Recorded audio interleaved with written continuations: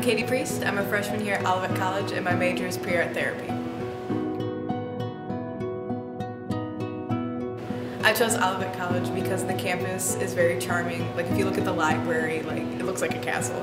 I also chose it because of the tradition behind it with our founder and what the college stands for, and also because of my major, because my major is pre-art therapy, so that kind of narrowed down the field, and this school had it, and that was the place for me. What I've liked about Olivet so far is the people and how supportive everybody is and how welcoming and just the diversity about it. I'm Katie Priest and I hope to see you next year on campus.